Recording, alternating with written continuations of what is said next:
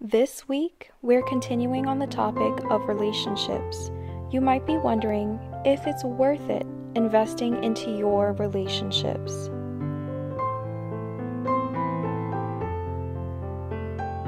Yes, absolutely worth it.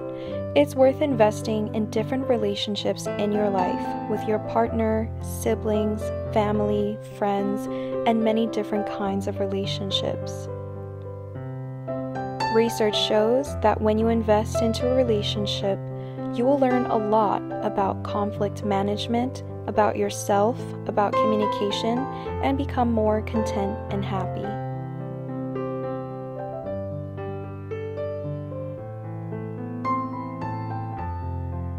Research shows that people who are looking for happiness tend to seek for money or different materialistic things.